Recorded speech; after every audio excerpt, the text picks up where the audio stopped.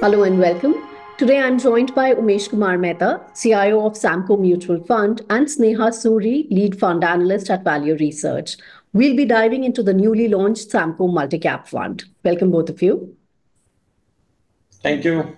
Coming to you first, Umesh, what makes multi-cap funds an all-weather investment? And, between flexi-cap and multi-cap funds, which one would you say stands out more in today's market and why?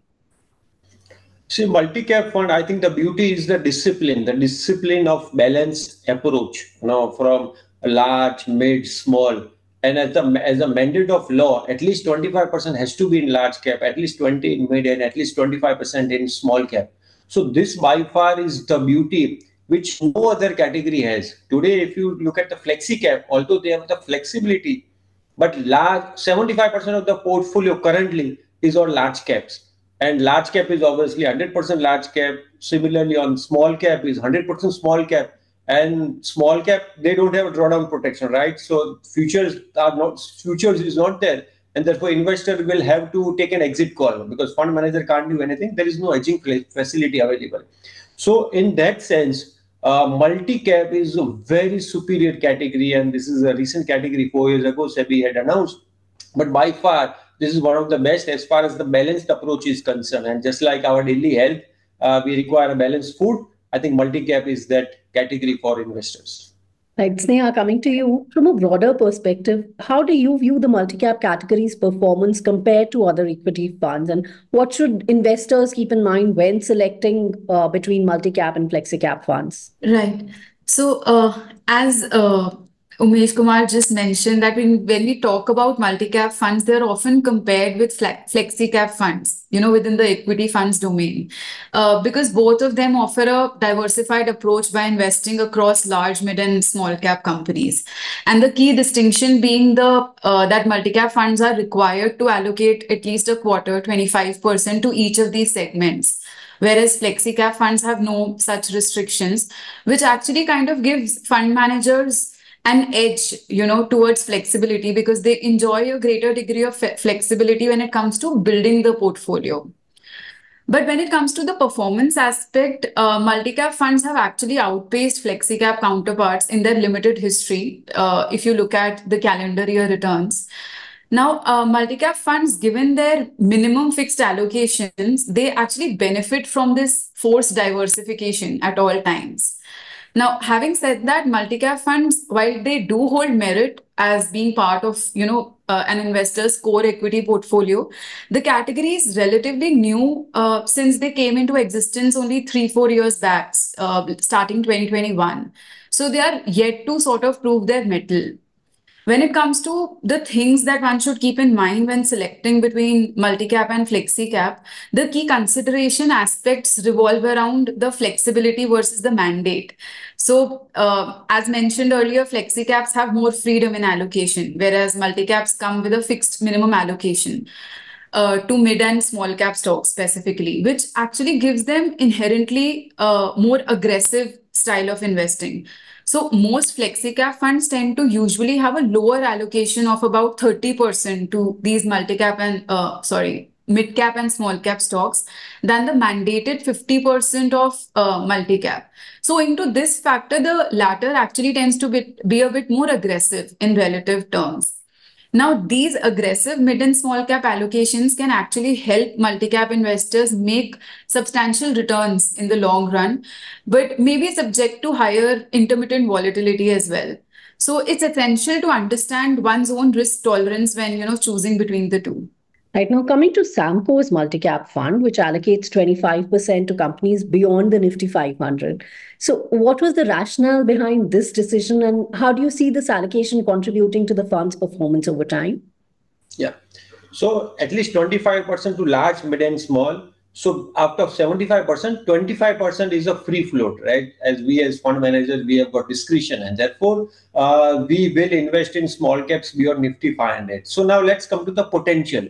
So the potential of large cap, so this is Nifty 100 index. So since 2005, 1 lakh rupee has become 12 lakh rupee. And the micro cap, 250 stocks index, 1 lakh rupee has become 24 lakh rupees. So obviously the alpha that investors will get from investing in the microcap.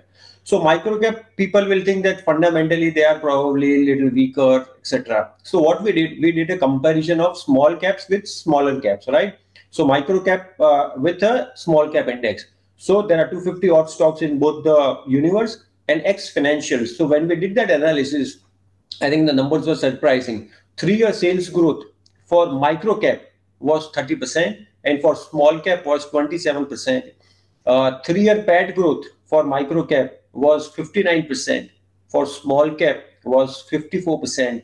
And return on capital, the most efficiency, the most important in terms of efficiency, for microcap, it was 25%, and for small cap was 22%. So that is how the return profile will improve. Fundamentally, also microcaps are solid, and therefore this will add to the overall alpha to the investor. And just one more thing. See, today the fastest growing category in last 3 years is a multi-cap. It has grown by 84%. And the other fastest growing category is small cap, which people say is the fastest, but no, small cap has grown by around 49%. Thematics have grown by around 49-50%. So by far, today smart investors are investing in multi-cap as a category because you can see the growth rate 84% on the multi-cap side. Right. Now, Sneha, this strategy to include 25% allocation to microcap stocks beyond the Nifty 500, how does this compare to typical multi-cap funds? And, what do you think are the potential risks and rewards for such an approach? So currently the active multi-cap funds have about 7% exposure to stocks outside the Nifty 500. So going with a 25% allocation to microcap stocks really sets this fund apart.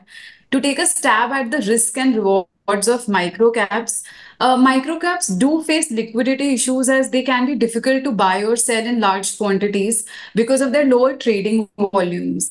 Plus, the higher volatility is also evident if we look at the standard deviation, which is around 12.34 versus small caps 8.21 and 5% of Nifty 500. There can also be a higher mortality rate when it comes to microcap stocks.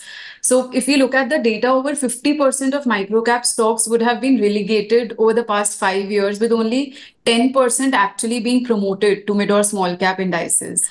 Also, microcap index shows more frequent and severe negative returns than broader indices, with 10% negative 5-year rolling returns compared to Nifty 500's 0.85. Having said that, there are rewards that revolve around microcaps, because they offer significant growth potential, opportunities for outperformance as they have the potential to be promoted to mid or small cap. And the diversification aspect also helps because one gets exposure in terms of, the less represented sectors and company sizes. And of course, skilled fund managers can actually identify these undervalued stocks, and these companies often recover strongly after market downturns. Vish, could you walk us through your stock selection process and what key factors or frameworks do you prioritize when picking stocks across large, mid, and small, and even beyond the Nifty 500? Yeah. So for stock selection process, we rely on our in-house algorithms that we have built, which identify stocks basis the earnings, growth, price momentum, and quality factors. So combining all three in various forms and in various weights. So we will create a portfolio of 20-25 names in the large cap side, 20-25 names in the mid, 20-25 names in the small, and around 40-45 names in the micro cap. So why 40-45 names in a micro cap? I will dwell this in a while, but this is how our stock selection process will identify stocks. So basically stocks that are in uptrending phase, our system will identify those stocks, and if stocks are out of form, of stocks are falling, we will get rid of stocks. So we will have a little more churn in our portfolio. Basically, we will have a team of stocks that are, and at any point in time, there will be certain stocks that are moving upwards or in stage 2, what we call as a trending phase. So we will try and accumulate stocks which are in trending phase and get rid of stocks which are in either distribution or in downtrending phase. Okay, and how do you handle rebalancing across market caps? What are the signals or conditions that prompt you to shift allocations between different market caps? So this is a very good question. So 25, 25, 25 is fixed, and our 25 will get into microcap when market is in bull phase. When markets enter into bear market, the microcaps that we have, the smaller cap stocks, that we will sell in the market, and that's why we have around 40, 45 stocks we will have in our portfolio, because it's easier to sell microcaps when you have a wider array of stocks. This 25% smaller cap stocks beyond Nifty 500, we will buy the large caps then. And during bear markets, our large cap will become 50%. This 50% we will hedge through F&O. And balance 25% in the mid cap. 10% are on an average hedgeable stocks, which have derivative. So 50 and 10, 60% of our portfolio we will hedge during downtrends or bear market. Small cap, we can't do anything because at least 25% has to be small cap. Small cap don't have any F&O.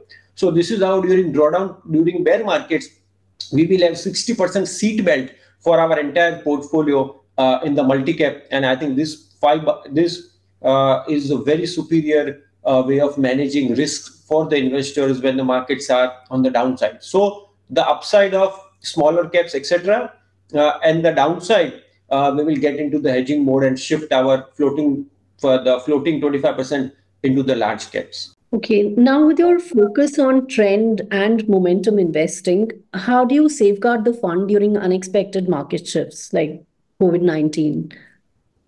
Correct. So there are two sets of turnover that this multi-cap will have. One is the at times regular stock specific hedging, right? So that's one kind of turnover, and 3-4 months down the line, we will once the fundamental data are out, our system will identify if the stocks are slowing down or if the momentum is slowing down, either the quality or on the earnings side or on the price action side. So we will have some amount of churn on the stock specific at 3-4 months of interval. Some few stocks will get changed. The other part of turnover will come from the dynamic management of our equity curve. So we have a set of stocks. If our set of stocks goes beyond a certain statistically defined significant levels that we have internally identified, and if they fall beyond that level, we will proportionately reduce the equity curve. So for example, today, if only large caps fall, and if they fall and if they keep on falling continuously, so we will hedge all our large cap portfolio by selling the futures. Assuming tomorrow someday the microcap starts falling, or the flavor of the season changes and microcaps, so then we will sell all our microcaps and we will sell in the cash market, get that money and get into the large cap. So this is how dynamically we will manage cap wise our portfolio. We will track our portfolio and then have drawdown protection, have seat belt if markets change the track, and on the upside we will only get into the floating part, will get into again the microcaps. Okay, Sneha, do you believe trends and momentum can sustain long-term wealth creation, or are they better suited to short or mid-term gains? Correct. So if you see, trends is always trend is agnostic to any style of investing, whether it is growth, momentum, value, and there are a whole lot of things. Because what this ultimately the system identifies, what are the stocks in stage 2. There can be any number of stocks which can be in stage 2, which system is agnostic to any sector, any cap, any theories, any stories. So this mathematical precision, wherein we don't have biases, we don't have our emotions, we don't have our own thought processes, we don't have our ego as well. So this, I think, managing money through this fashion, model-driven investing, I think is a far superior way of managing investors' money. See, because today wars are also fought by drones, and human beings are very rarely seen because they will probably make mistakes, error. So similarly, my fund managers from 9:15 to 3:30, they are guided by the systems and processes. They will get signals. Either it is a stock specific rebalance, they will buy or sell, or if the entire equity curve has to be hedged or managed, they will proportionately sell the underlying stocks of the futures, or if that happens in microcap, they will sell the microcap. So I think this is how dynamic management we will do as far as the fund management is concerned. All right, Sneha, would you like to add something there? Right. So generally, momentum-based stock selection comprises picking stocks appreciating sharply over a short period. So this investing form sort of thrives on the strong get stronger principle. But a trend and momentum-based stock selection can lead to a relatively higher churn, as mentioned by Sir here as well. But momentum can be a powerful tool for generating returns in the short to mid term, but its success over the longer term can be more uncertain due to potential reversals in, let's say, the market sentiment or broader economic shifts. So their role in long-term wealth creation depends on how they're integrated into the broader investment strategy. So the long-term wealth creation typically requires balancing momentum with other strategies such as value and fundamental investing to ensure stability across different market environments. So we have tested this since 2005. This multi-cap index 50, 20, 25 index of the exchange that is available. So since 2005, the underlying multi-cap index has delivered 17% CAGR. Our multi-cap model, the style that what I have described, that multi-cap model has delivered CAGR of 26%. So the 9% alpha has been, and this is across cycle. Yeah? So 2005 is a long years, 20 years of history, wherein we had global financial crisis, we had COVID, etc. We had two bull market and bear market, one black swan event. So comparing all this and comparing also the turnover cost and comparing the churn cost, etc. Everything put in together, I think if the strategy can generate 25-26%, I think this is how one should look at it when we look. And these are global best practices. See, when we look at international markets, there are people out there who are following, not following the traditional practices of getting into the balance sheets and identifying growth stocks or value stock or whole lot of styles.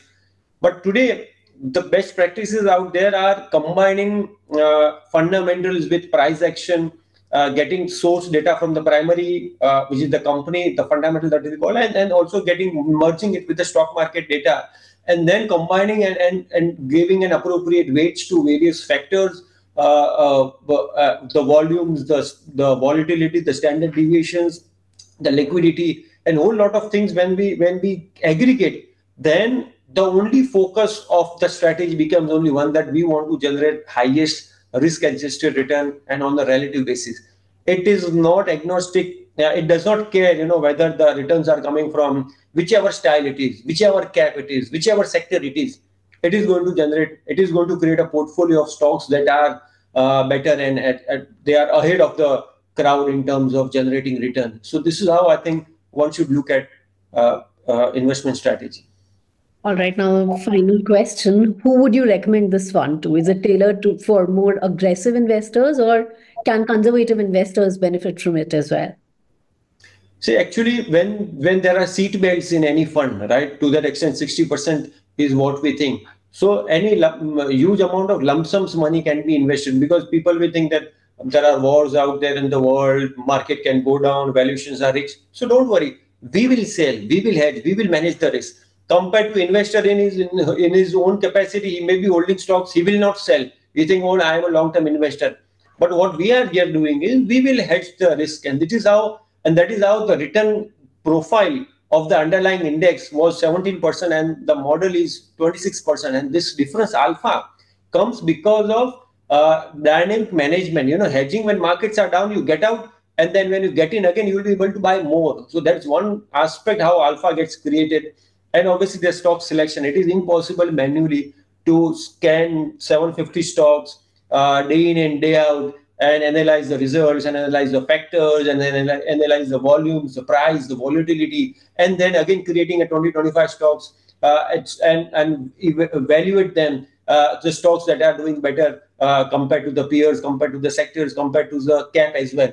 So I think manually it is impossible, but only systems and processes can really do this job very well. So this is how one should look at it. So basically it is for everyone, conservative or aggressive, but I think lump sum is the right way to look at it. If people want to invest lump sum, if people want to get out from their own stocks as well, that they think it is risky, so getting into this multi-cap, I think this is a beautiful strategy to make money. And just one more add, in USA, 100 years ago, the definition of cap was only mega and small.